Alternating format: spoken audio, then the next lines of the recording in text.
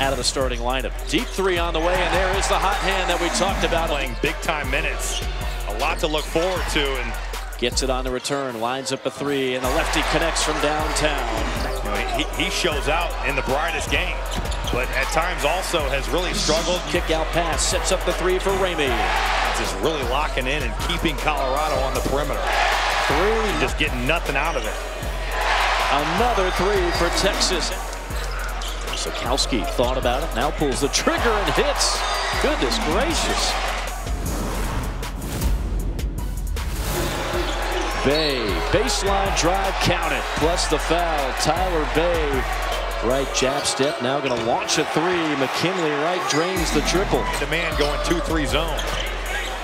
Febris with a response. Batty, pump fake, fires it up there, gets it back. It's been this kind of day for Colorado. Finally, a hoop and harm for Tyler Bay. A chance at a three-point play. This has been an NCAA tournament team. They certainly looked the part from a talent standpoint.